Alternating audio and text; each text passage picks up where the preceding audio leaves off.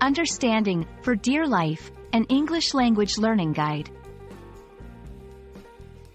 Hello, everyone, welcome back to our channel. Today, we're diving into a fascinating English phrase, for dear life. This phrase is rich in imagery and emotion, and understanding it can really enhance your English comprehension and expression. Let's explore what it means, its origins, and how to use it in everyday conversation. The phrase, for dear life, is used to describe a situation where someone is doing something with extreme effort or intensity, usually out of fear or desperation. It often implies that there is a lot at stake, like personal safety or success. For example, if someone is holding onto something, for dear life, it means they are gripping it very tightly, often because they are afraid of falling or being hurt.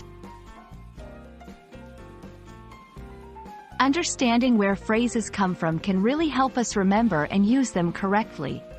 The phrase, for dear life, has been in use since at least the 19th century. Dear, in this context means precious or of great value. So, when we say someone is doing something, for dear life, it's as if they are doing it as if their life, which is precious, depends on it.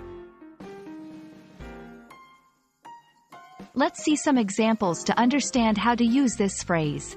She clung to the edge of the boat for dear life during the storm. In the final moments of the race, he ran for dear life. These examples show the phrase being used to describe situations of urgency, fear, and high stakes. Sometimes learners confuse for dear life with other expressions or use it inappropriately. Remember, this phrase is best used in scenarios involving intense effort or fear. It's not suitable for casual or everyday situations.